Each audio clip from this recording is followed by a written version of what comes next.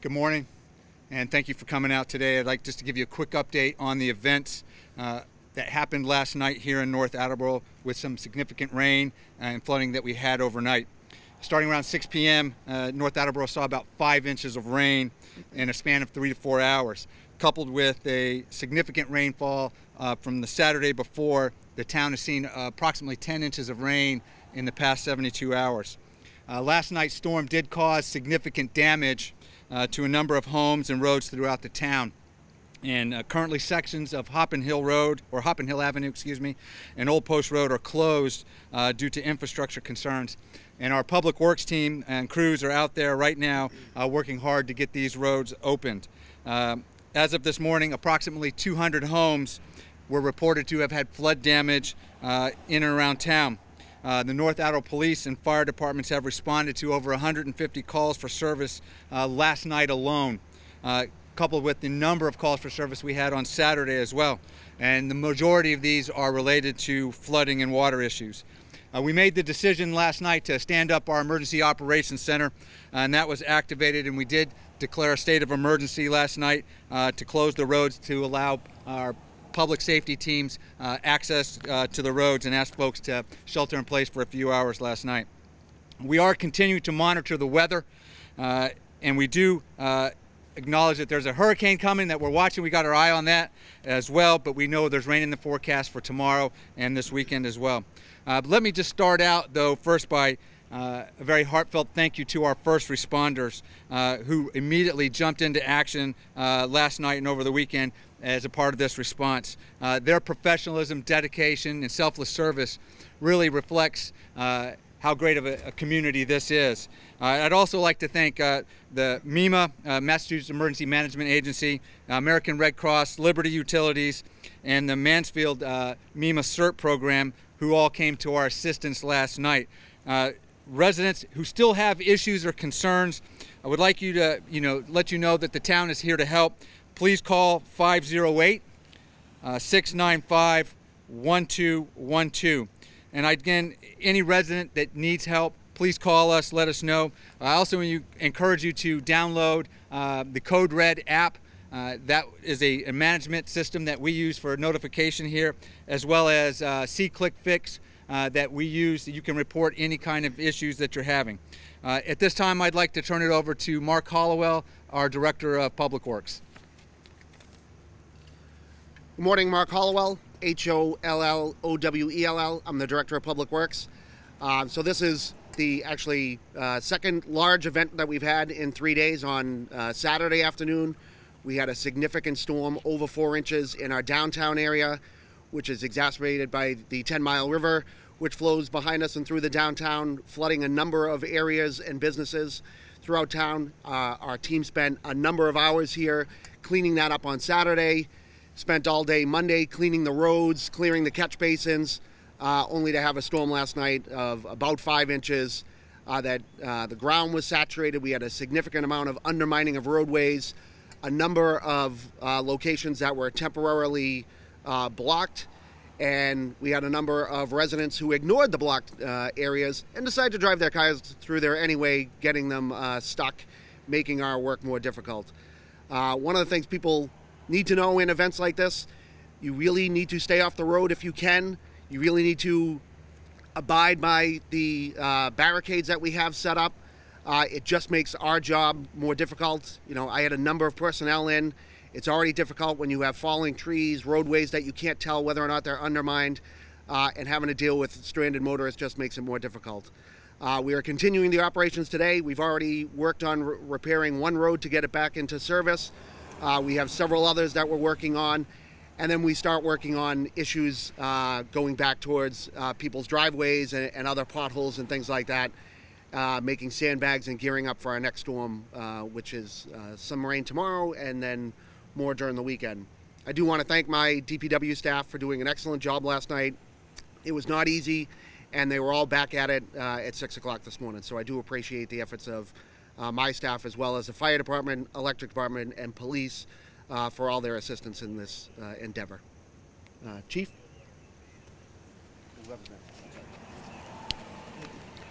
Good morning, everybody. Chris Coleman, CHRIS, Coleman. I'm the Fire Chief and the Emergency Management Director for North Attleborough. I'd like to start by thanking the members of the North Attleborough Fire Department, Police Department, Public Works, Electric, town employees, and our mutual aid partners last night.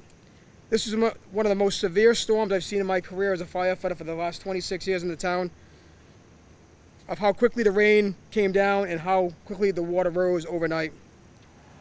Our crews made over a dozen rescues last night from vehicles and houses in the south end of town. We received mutual aid from over 20 communities last night, from as far away as Wareham and Onset to Smithfield, Rhode Island. We activated the Bristol County Technical Rescue Team with their swift water assets to assist with the evacuations. We also activated a structural task force within the fire mobilization plan throughout the state, bringing those fire apparatus in. In total, we had about 120 firefighters in town last night, handling 150 calls of service. We had all the calls cleared for the most part by midnight last night, and today we're still receiving calls for flooded basements and people in need. As Mr. Borg stated, we're closely monitoring the weather for the next couple days, and with the hurricane potentially off our coast over the weekend, and we're prepared. At this time, I'll give it over to Mr. Borg again. Pete Schiffman. All right. Good morning, everybody. Peter Schiffman, North Attleborough Electric Department, SCHIFFMAN. I'm the general manager, and I just want to first thank the folks, our line crew that came out last night. We're a small municipal electric department. We cover just the North Attleborough territory. Last night we had an unprecedented type of event, something that's very difficult to prepare for because it's flooding.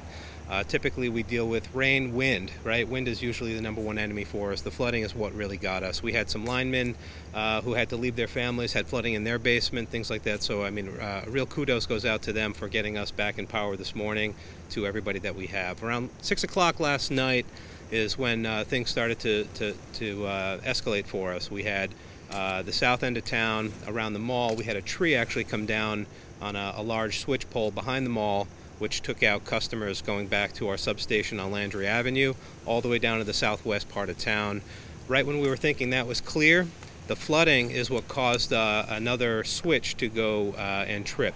Actually completely fail, complete meltdown, down by the south end of town off of Route 1 near the old Christmas tree shop building, Guitar Center, that area.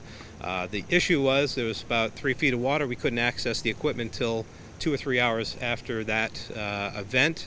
And then we were able to get in there, assess the damage, and sure enough, the water that had gotten into that switch caused a failure, which took out 2 additional circuits. Most of it was commercial and industrial customers down on the south end of Route 1, but by 10:45 last night, we had the majority of customers back in service. We had about 30 commercial industrial customers still out of power. We still have some issues or scattered incidents where we have customers whose basements are flooded, unsafe conditions, and we have pulled power from that to try to create a safer environment for them. As of this morning, all of Route 1 is back in service, and our switch was replaced. 6 of our line crew and a number of our substation folks and meter department were out all night, checking in with police, fire. I was part of the EOC for a little while last night until we broke down and reassembled this morning. So great job to the town, great job to the fire, DPW, everybody's on top of it here. It's actually a joy to be part of the team here, so thank you. All right, at this time we'll take your questions. Chief, can you just explain to us some of the rescues that took place last night? Were they all vehicles? Were there people trapped in their homes? What was it? So we had a variety of vehicles, people trapped in them in the southwest part of town, specifically in the Payne Road area.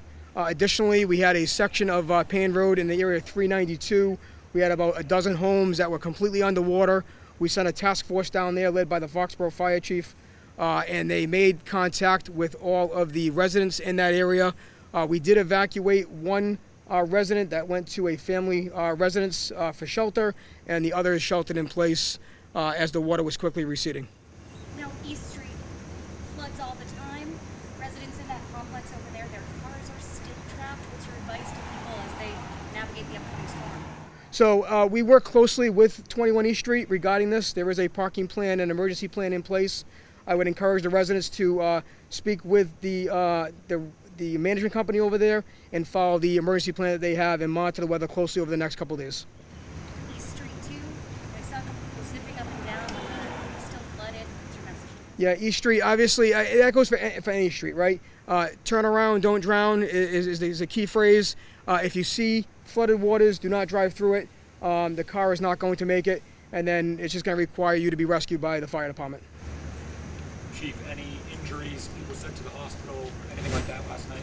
So, no civilian injuries. We did have a firefighter injured.